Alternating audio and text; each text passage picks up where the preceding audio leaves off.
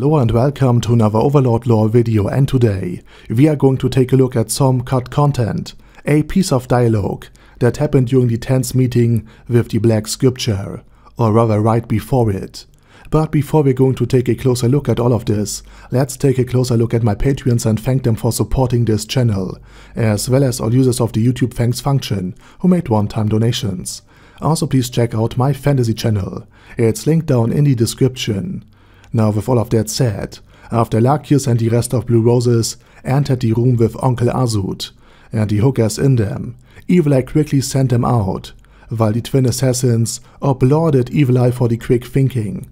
Now this was way better explained in the books. See, the location where two adamantite ranked adventurer teams were meeting was rather shady, and Blue Roses suspected foul play, so they were very cautious.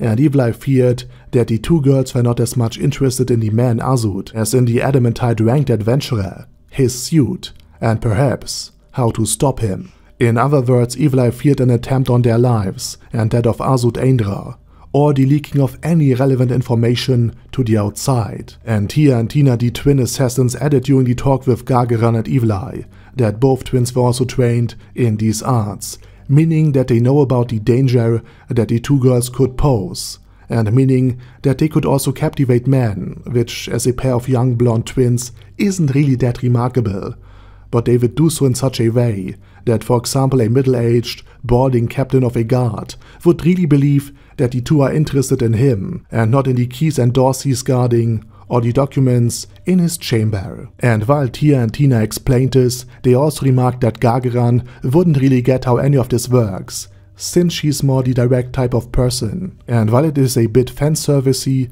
to imagine that two twins would allure men to kill them, it really illustrates that the Blue Roses suspected that something was very, very wrong. And therefore removing two potential dangerous spies or assassins was really good and quick thinking of Evil Eye. But sadly, that piece of cut content wasn't the only one, as far more important pieces of dialogue regarding Azud Aindra and the Black Scripture went totally missing. But that's something that we can discuss another time. For today, I say thank you very much for watching, and special thanks to all of my Patreons for supporting this channel. Anyway, have a nice day, and I hope to see you all soon on my next video.